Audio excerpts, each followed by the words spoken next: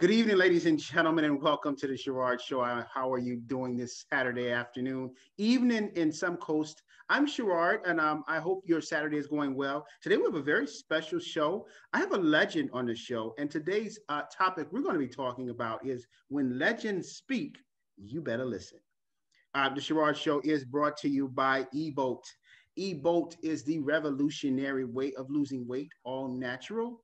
All you have to do is just take one pill a day, and it allows you to lose 20 to 30 pounds in about 90 days.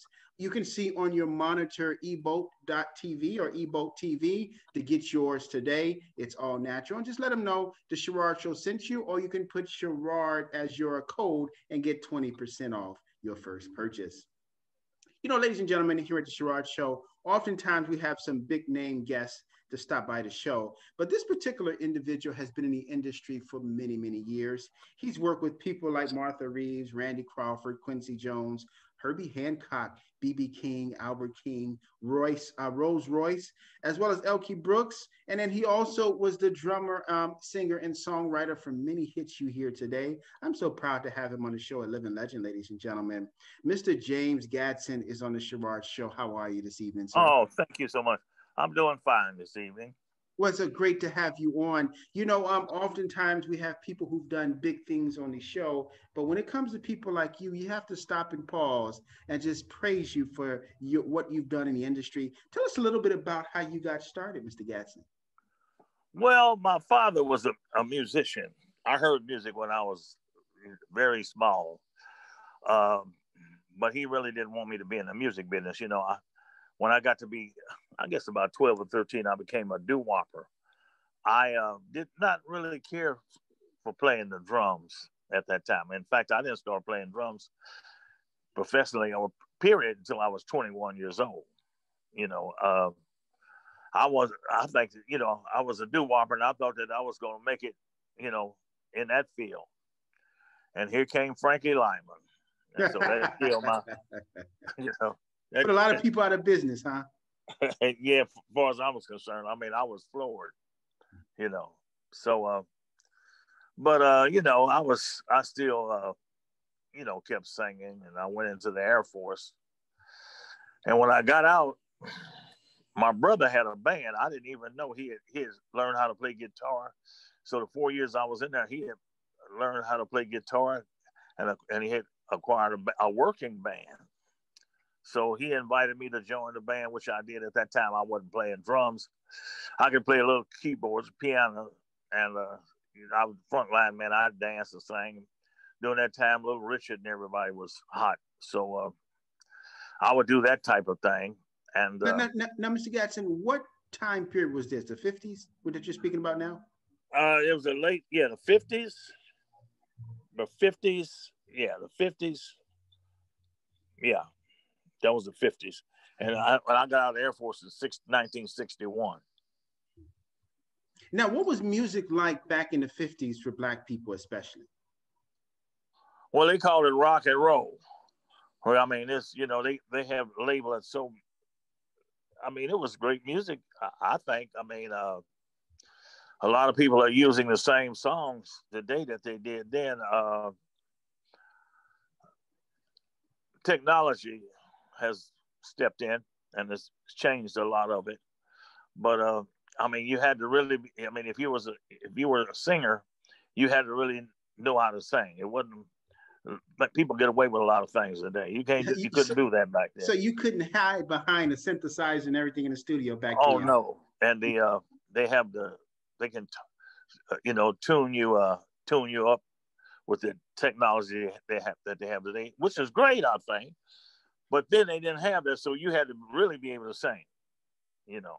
But you know, one thing that's interesting, James, is that some of the greatest singers started off as drummers, such as like David Ruffin, Marvin Gaye. They were drummers, but then they got their shot to be singers, and they realized their talent transcend just working as an instrumentation or behind a piano or behind a drum. That's kind of like with you, because you're also a singer and a songwriter as well. Is that correct?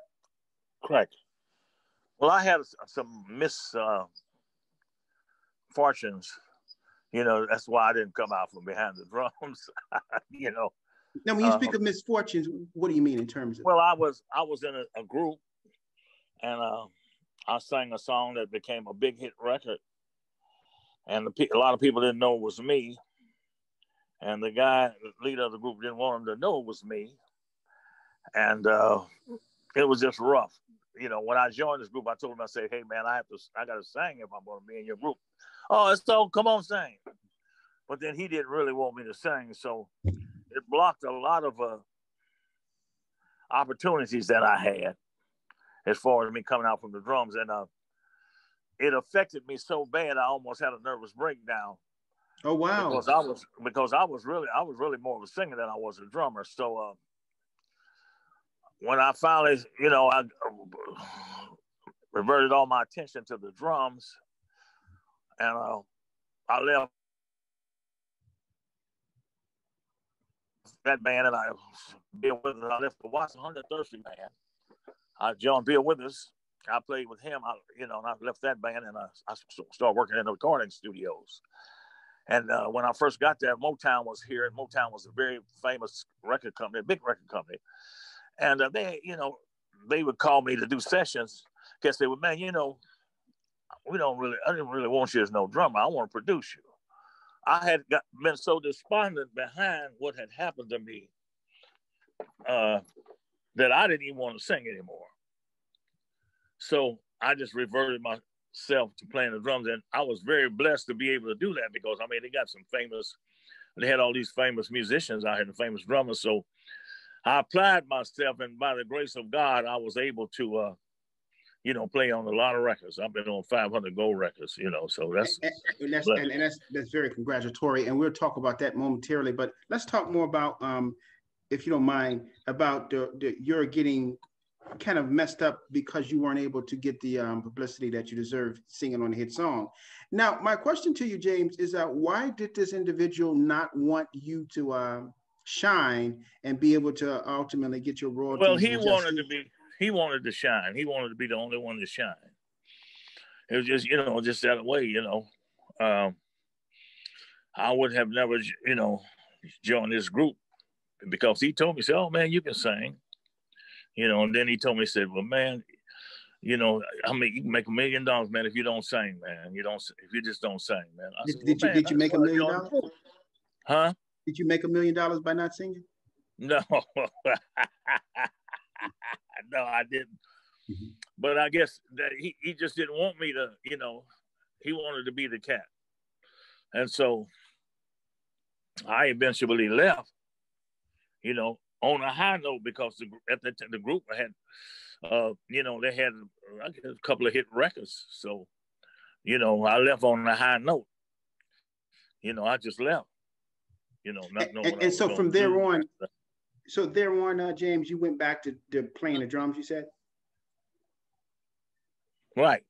I just started playing drums, and I was hoarse for 2 years after I left that group. I mean, what would happen, the individual would bring in songs for me to sing, and they would be too high for me. And then the individual spoke to me about it. He said, "Well, hey, man, anything that you write, I have to have half the writers and all the publishing." Well, that's where all the money is. So that's kind of stunted my writing. I didn't want to, hey, in my mind, hey, why should I write anything else if I'm not going to really get, the benefits of it? And, it was kind of strange. I was able to, I finally pulled out of it. I could, I couldn't. Now, James, your career, however, having some downfalls to it, and believe you me, that was very traumatic to be able to sing in a hit song and not see the fruits of your labor. But you appear to have had a very successful career, at least working with Bill Withers, and then also working with Martha Reeves and Randy Crawford, even Quincy Jones, iconic Quincy Jones, and doing big, big things. And then even being a part of Diana Ross's hit song, Love Hangover, and working with Paul McCartney. So it looks like your career really rebounded even with that misfortune. Is that correct? It did. it really did rebound as a drummer, and I'm thankful to that. All praises to God Almighty, you know. And so I was able to put the singing on the back burner. As bad as I wanted to be, as bad as I wanted to be a singer, I was able to put that on the back burner though, and concentrate on, you know, drumming.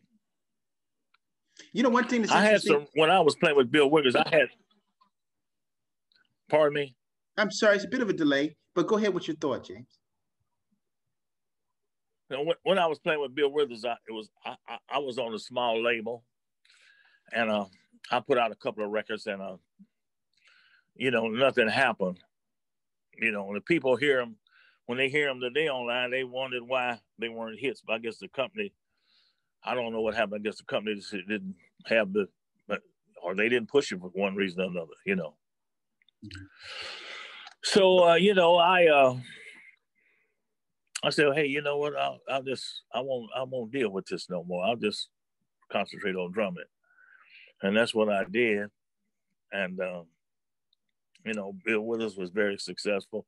I mean, I didn't play on Ain't No Sunshine, but I played on the other ones that were big, you know. Wow. Use Me and Lean on Me and Kiss My those things. That's some big stuff. That's some very big stuff. And I was able to,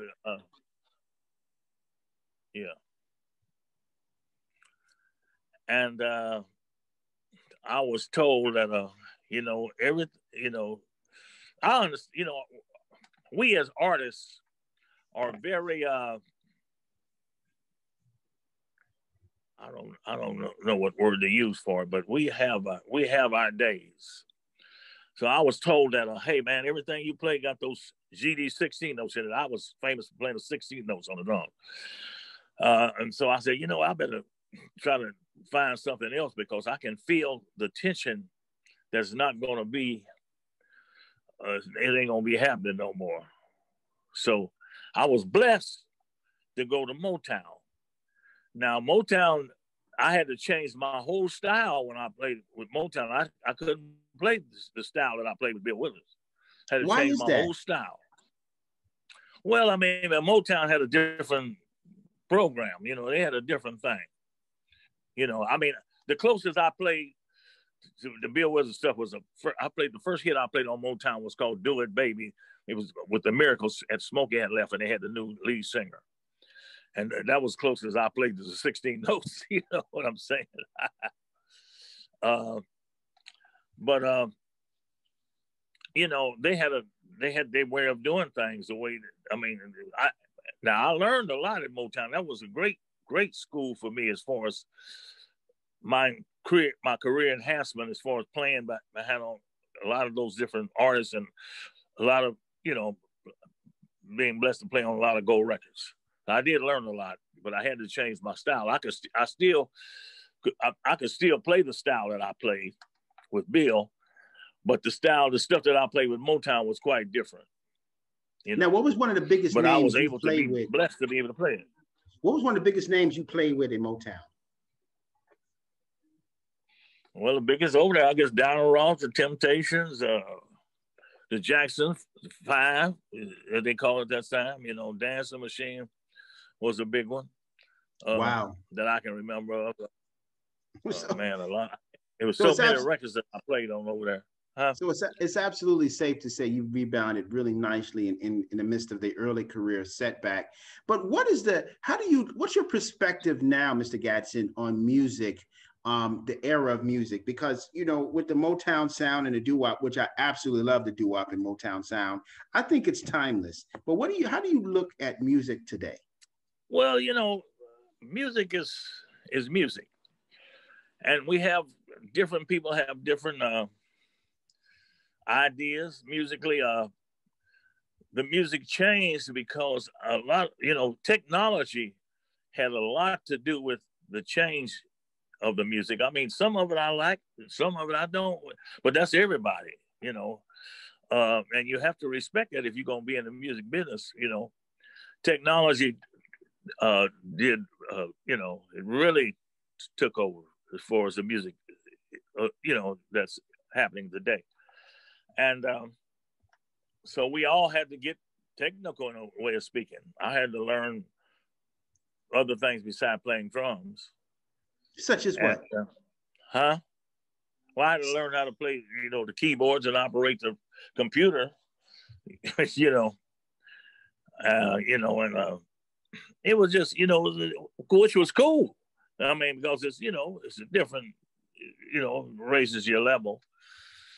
I don't, so it's, it was different than just coming in and looking at the music and playing a session, which I still love to do. Every so often we still get to do that, to play live. A lot of times, I mean, especially since this coronavirus, I don't go anywhere because I have a COPD and asthma. But people will send stuff to me. I'm sitting in my studio now. I have a studio and they can send me the music and I can play it and send it back to them. See, I'm looking at your background. Is those some 8 tracks in the background you got there, James? Oh, that's the 16-track. It's the old 16-track machine that I bought from Smokey Robinson. Oh my goodness! Wow. Tell everybody what a 16-track machine is. Well, that's 16 different. You can record on 16 different tracks, as they would call it. They first started off with 2. Well, I mean, going way back, they had a spool that they started with. But I think Motown was cutting on 2, 3, and maybe 4 tracks. And so they had to really, it was a lot of different techniques and imagination that they had. The music sounded wonderful, though. I mean, if you listen to the early Motown stuff, it sounds great. So by then, they kept that technology, they kept making tracks. This is 16, but they had 24 tracks. Then they had 48 tracks at one time, So it was that going that way. And then technology stepped in where we have a digital situation now, which people using Pro Tools and just different software in order to make music. And I do a lot of that. I do a lot of that, and it's one, it's cool. It's all music.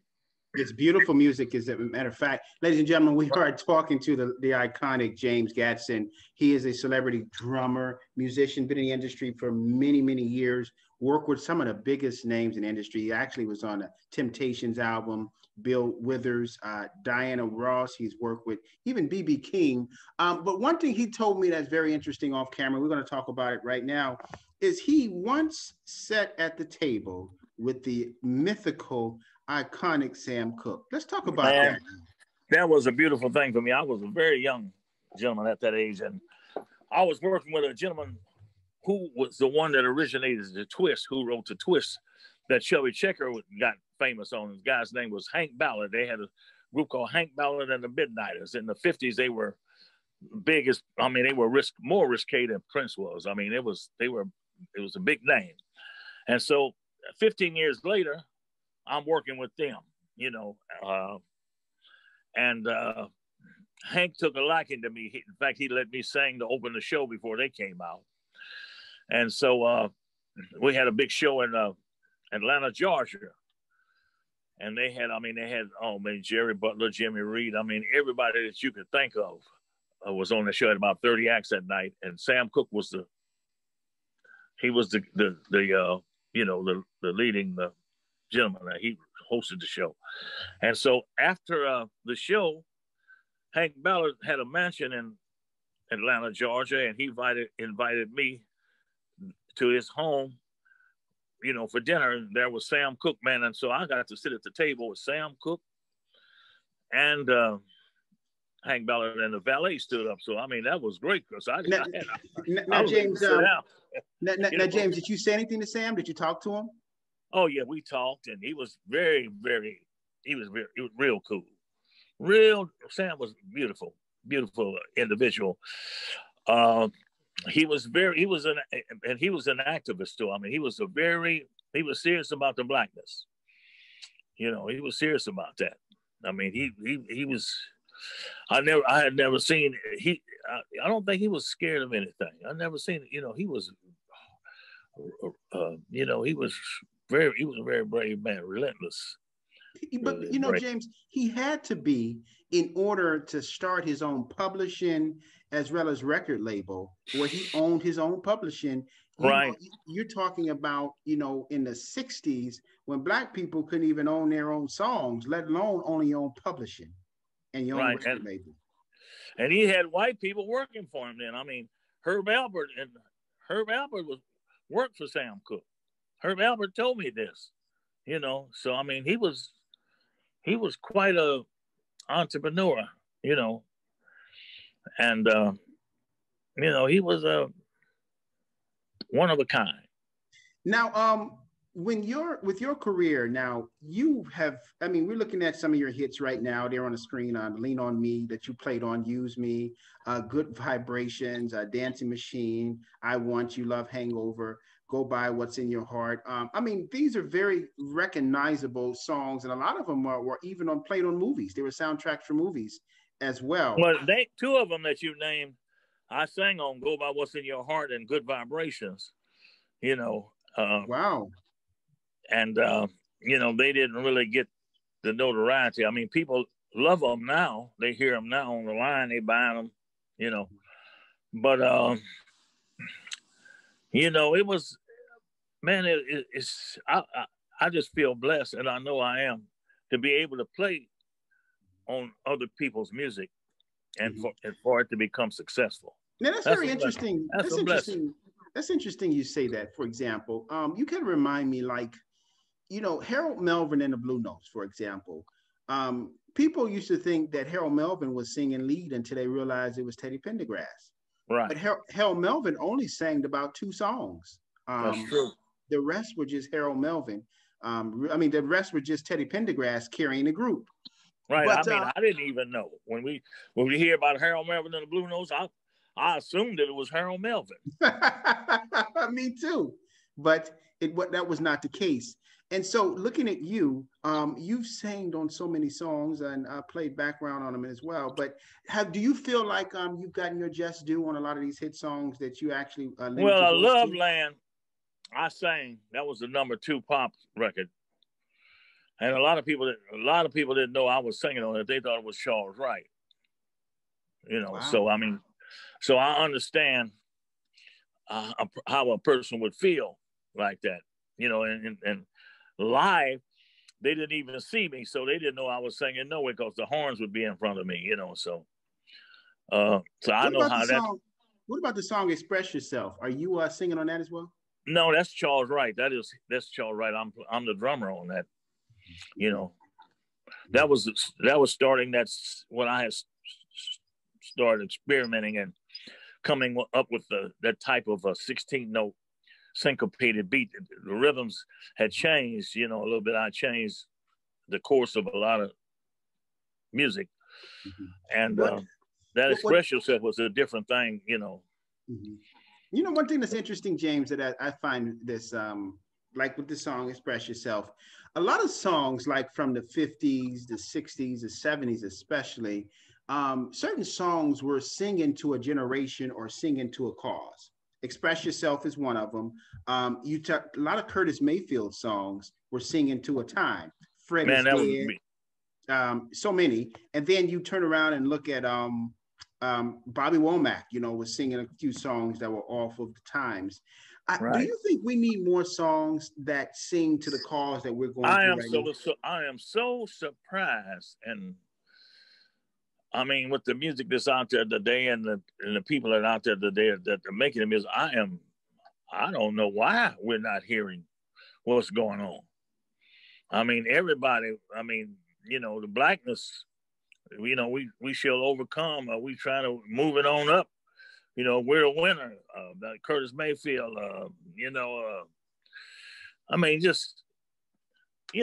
I'm surprised that it's not out there. I'm surprised that nobody's saying anything about it. That's correct.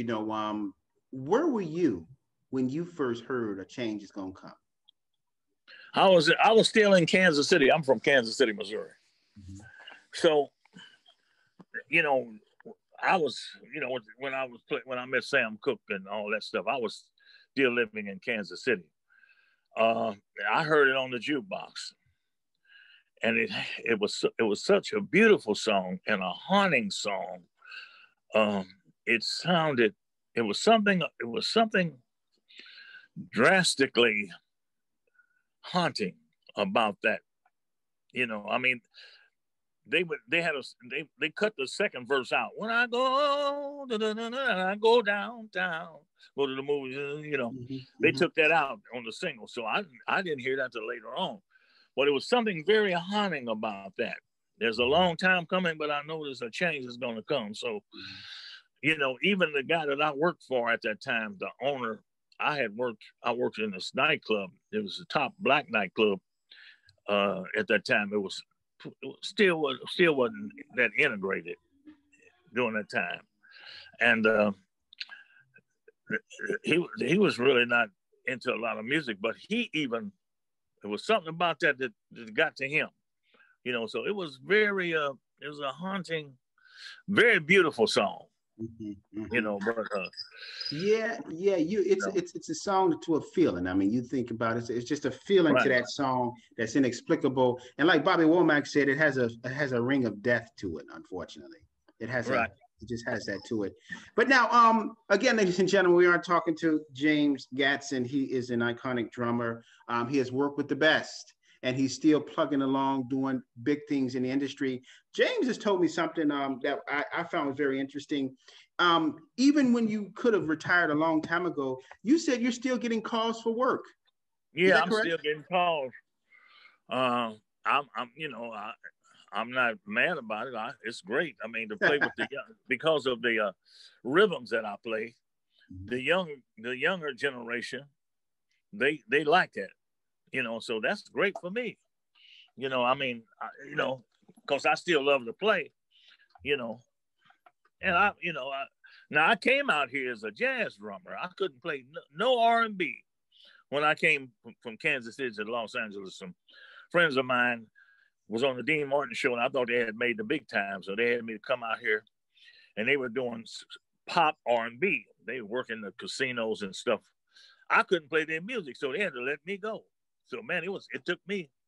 One good thing about Charles Wright, I learned by working in his band.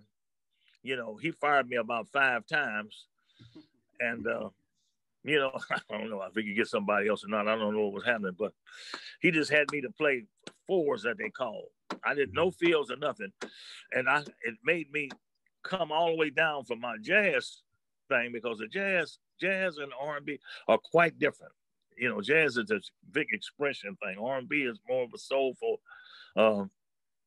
danceable groove type. You know, in certain ways, I'll say it like that.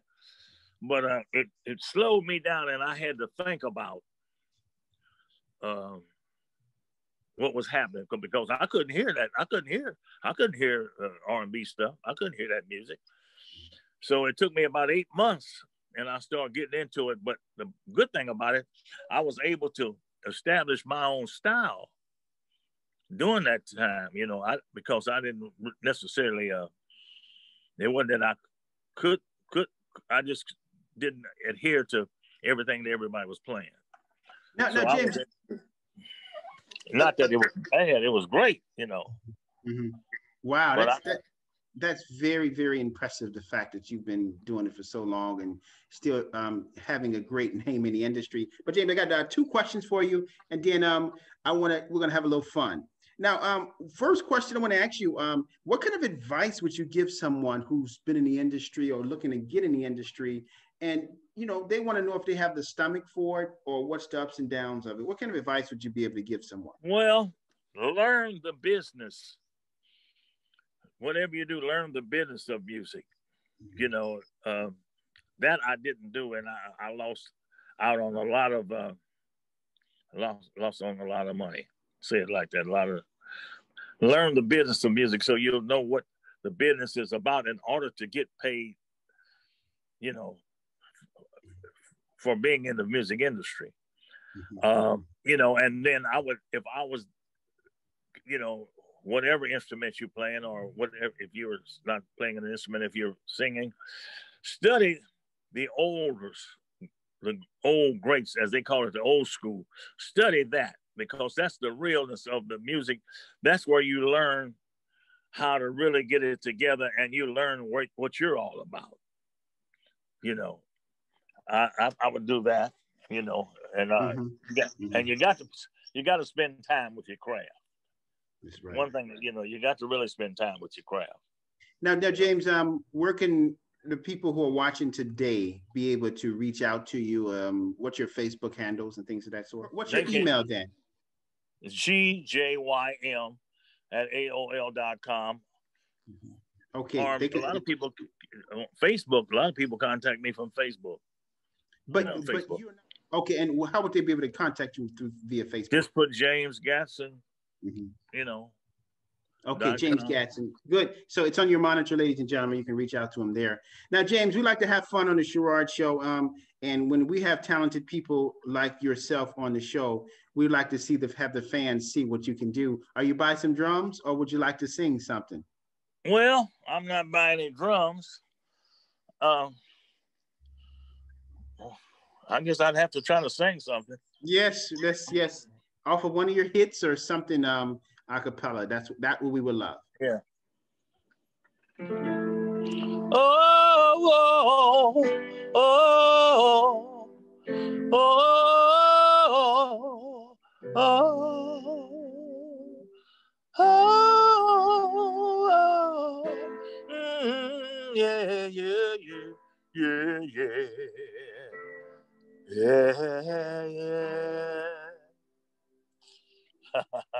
There we go. Now, what was that off of? What were you that was about just something I did, you know, something, you know, just doodling around. It sounds wonderful. Doodling around. James, I want to thank you so much for being a guest on the Sherard Show today. This is off of our special segment. I wish I had I could play you something. I have some stuff that you don't have time to.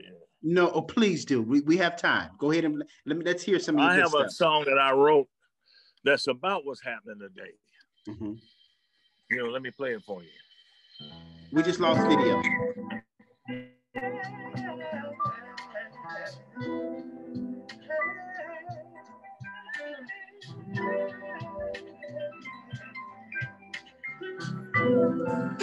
Yeah. Sounds wonderful, James. Did you get to hear it? Yeah, I heard it. I appreciate that. Is that off of a new album coming out? Yeah, I'm working on the music. Yeah. That's a beautiful one. Now you've written and you've produced that song as well as performed on it. Yes. Yeah. Oh, that's beautiful, James. Well, I did most of the work on it. Tell us where we can be able to purchase it when it comes out, and when is it set to come out? I probably have to go online and what they call a CD baby or those different places of that nature, because I'm not with the label. But is it coming out before the year is out?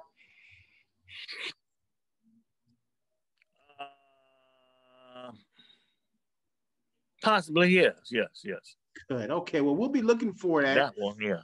We'll definitely be looking for that. That kind of sounds like what's going on in the world today, and it's almost like an anthem. But it's a beautiful song. What's the title of it, James? I named it 2013. I don't know why I did that.